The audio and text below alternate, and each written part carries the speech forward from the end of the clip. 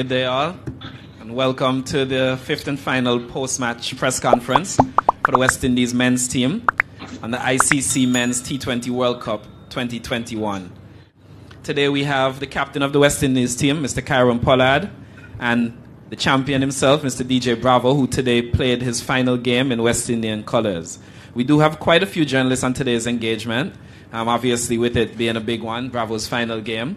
So we're only going to be able to take one question for journalists, so please bring your best question to the fore. If you have an indication of a question, please show me by raising your hand in the Zoom group chat. We'll try to take them in a chronological order, but we have to limit today's engagement to just about 15 minutes because, as I'm sure you guys are aware, we have quite a few other things to get done before we leave the stadium here.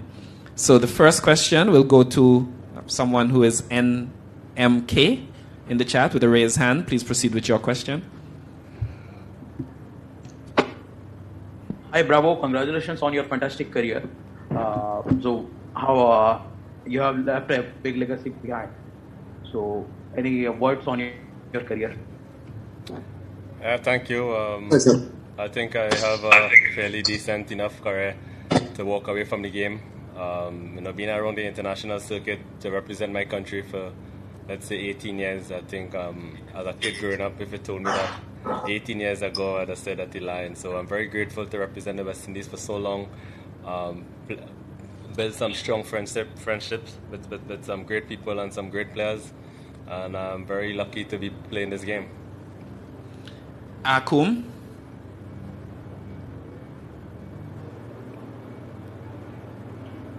Right, Akum, I'm not seeing you taking yourself off mute, so we'll move on to Michelle McDonald. Michelle, please proceed with your question.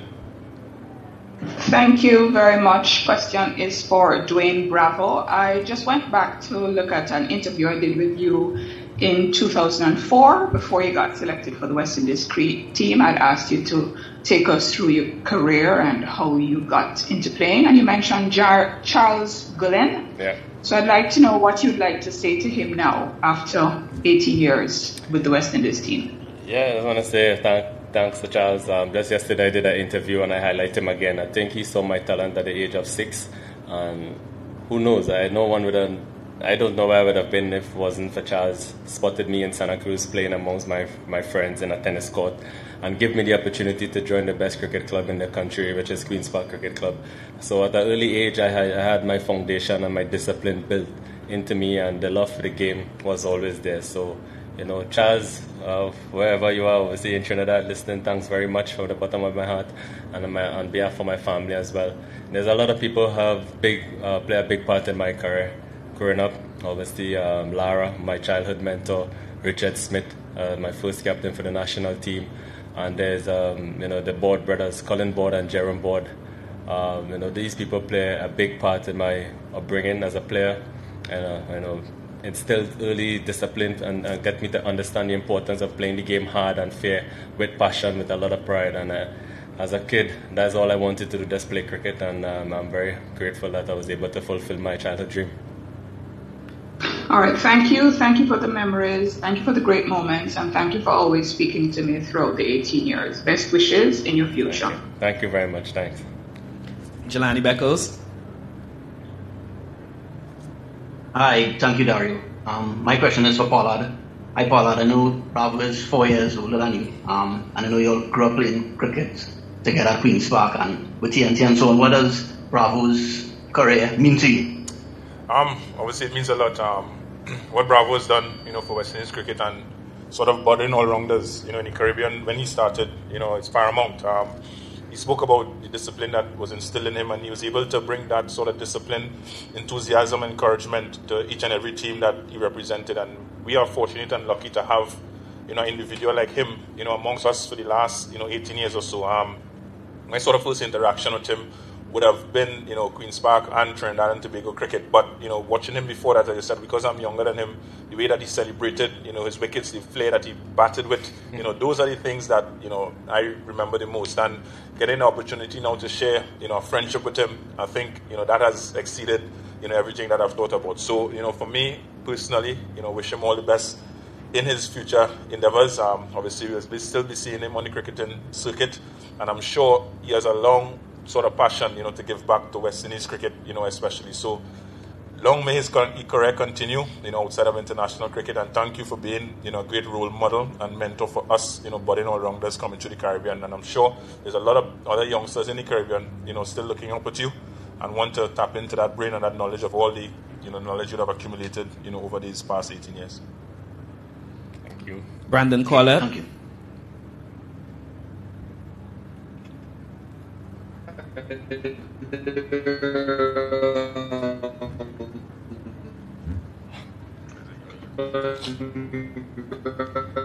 Brandon, we seem to be having a slight issue with your audio, so I'm going to ask you to mute and then we'll swing back.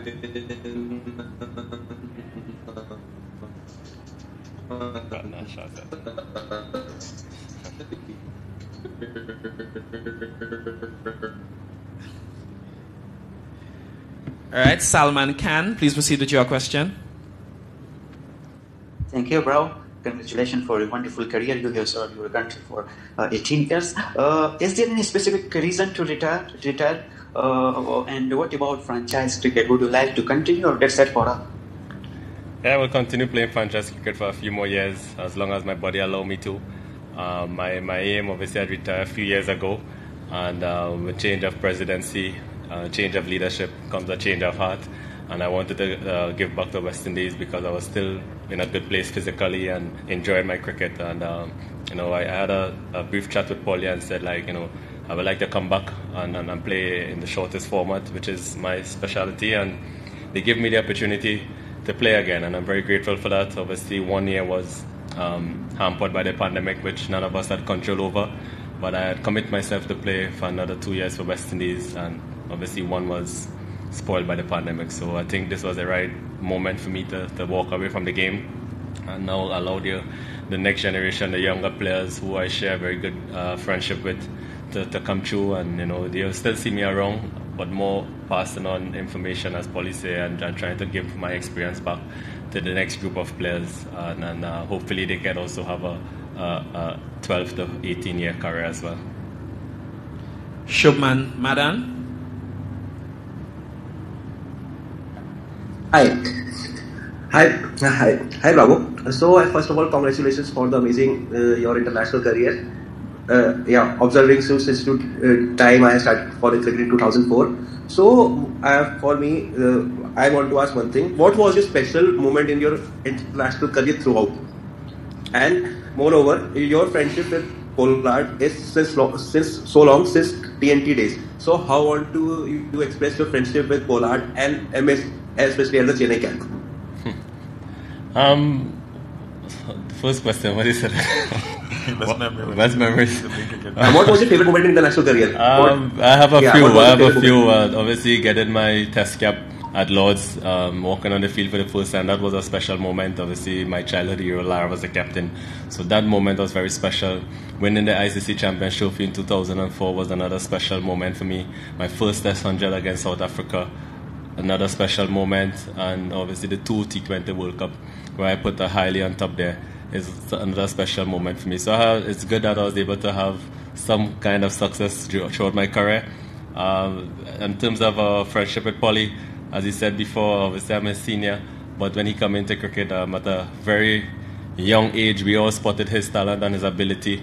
And I wish he could have played some Test cricket, but he didn't, even though he was good enough and qualified to play. But having said that, to see the way he went on and become a superstar in the game, and regardless of what people might say with him not playing Test cricket, he has his own legacy and he's a superstar of the game, and we should be grateful. I am grateful to have him as a teammate and more so a friend. Very rare you'll see individuals from the same country, basically almost around the same age, same type of players, share the same kind of bond that we do, because all we want is the best for each other and encourage each other, keep pushing each other. So I'm very happy to have someone like that I can call as a friend, not just a teammate but a friend. And he's one of the main reasons why I also came out of retirement, to give my best to try and see if we could have push for another World Cup title, but it wasn't to be. But I'm still very happy with the way how we lead West Indies cricket in the last 2 years, and West Indies need strong leadership, and he's a strong leader. And this wasn't meant to be, but I know the individual, he will bounce back strong with his character, and I'm very happy that I was able to be a part of this journey with him. Lennox Aldred. Yeah, greetings. Congrats, Bravo, on your career. That's been entertaining. I joined a little bit late, but I'm not sure. Has Chris also announced his retirement officially? He said halfway. He halfway retired, so he still has some cricket left. I'm not sure what he's decided as yet, but yeah.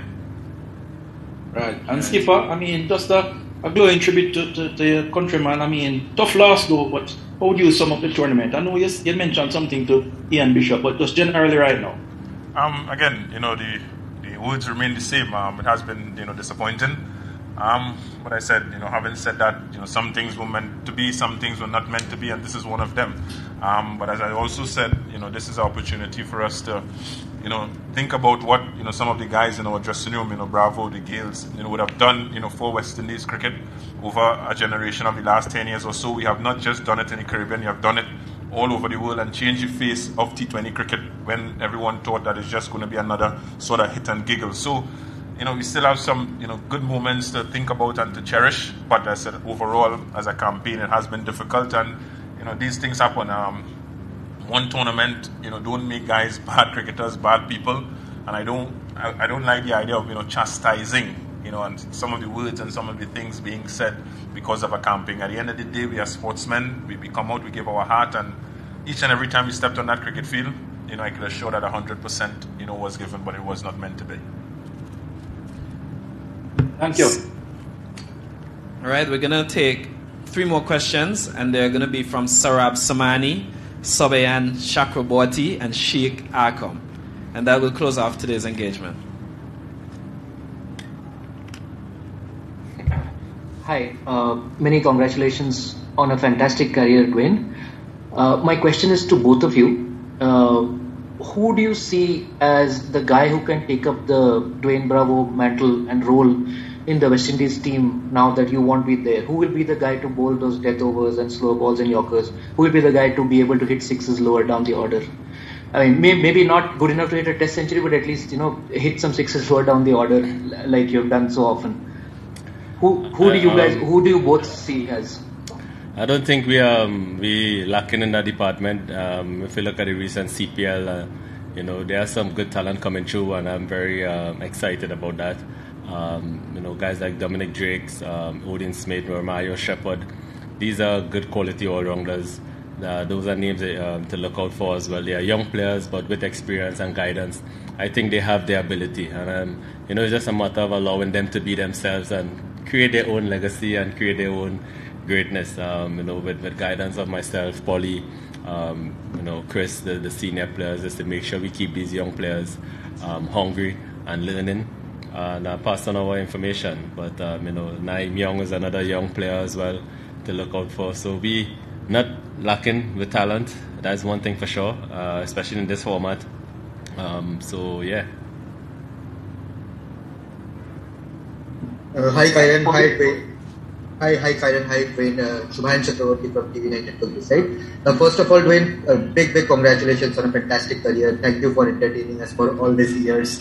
My question is to both of you. We have seen some exciting talents in the Caribbean with the CPL and everything. What would be your message to all the youngsters who are dreaming to replicate or replace what Chris Gayle or Dwayne Bravo did for the West Indies? To take that extra leap in that international circuit. For me personally, I'll just tell them that CPL is not the be-all and end of it. There's a lot of higher, better sort of cricket, around the world. And as individuals, we need to lift our standards and not settle and be contented. So my message would be that we need to work harder. We need to put in, a lot more thought in what we do. And again, be disciplined in what we do. I think we have a mindset at times, to be contented. But as I said, coming through CPL, dominating CPL is not the be-all and end-all of it. You need to come and you need to try to dominate on the world stage. And the world stage is at World Cups, at IPL team, at IPL franchises where, all the best players around the world, gather, as one. So there's a lot of work to be done. We are not lacking, for talent. But the work needs to start now, and we need to be honest and upfront about it, and we need to challenge ourselves in different ways.